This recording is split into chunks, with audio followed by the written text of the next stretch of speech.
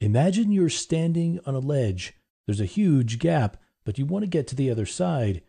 You can't jump across, you can't walk around, you can't fly over, but you can build a bridge plank by plank. At first, you might be able to walk across carefully, but as you add to it, one day it might be strong enough to drive a car across. Now, imagine your ledge is your native language, and you're trying to conquer a second language, the other ledge. In this scenario, your bridge will be called interlanguage. Interlanguage, or IL, is a linguistic system used by second language learners. Learners create this language when they attempt to communicate in the target language. Interlanguage is affected by the learner's native language as they use their native language knowledge to understand and organize the second language or to compensate for existing competency gaps. Nonetheless, interlanguage is entirely different from both the learner's first language, L1, and the targeted second language, L2. Interlanguage has its own rule system, but it contains ungrammatical sentences and elements. Given that IL consists of elements of L1 and L2, as well as the speaker's perceptions, it is always unique from speaker to speaker. Learners create rules, and they are changed through input, such as teachers, peers, etc., and by the learner. Interlanguage is dynamic and permeable.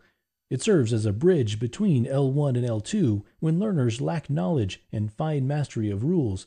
But over time, learners progress. They refine certain rules and obtain new ones. Their competence changes and their interlanguage starts to reflect those changes.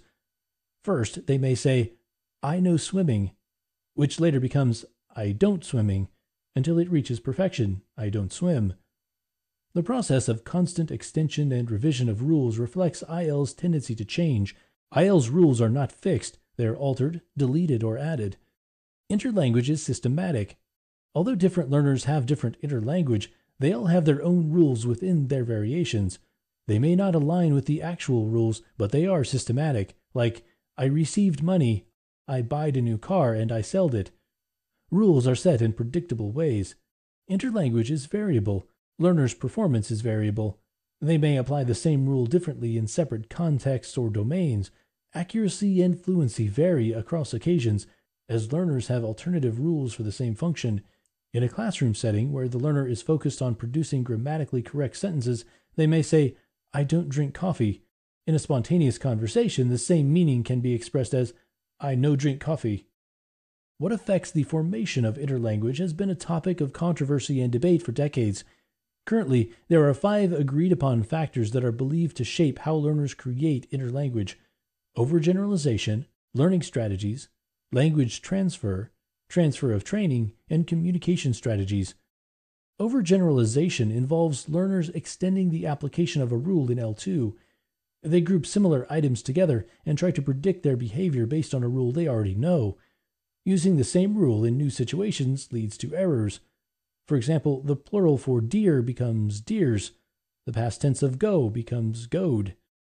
Learning strategies consist of learners adopting different learning approaches. Some incorrect learning strategies may result in stagnation in the